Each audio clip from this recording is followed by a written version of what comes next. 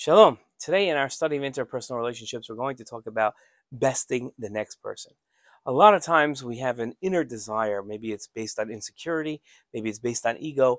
It could be a lot of different factors that are contributing, but to be better than the next person and to show that you have a better story, a better joke, a better car, better so many different things. And you're sitting with other people and you're talking, and it'll come off in your mind as, oh, I'm better than the next guy. But to everybody around sitting there, as you try to best the next person with the better story, or that you know the person better, or whatever it is that you're trying to best the person that's talking, it's going to come off bad for you. It's going to look bad. So therefore, don't try to be better than the next person. Don't try to always, best the next person and be better.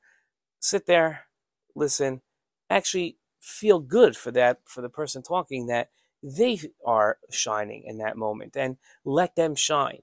And you'll feel good because you'll know, hey, I could have done something here, but I didn't. I held back and I let that person shine. That giving, that'll make you actually feel better than had you bested them. And you'll feel, oh, you know what? It feels good to do something good for somebody else. Shalom.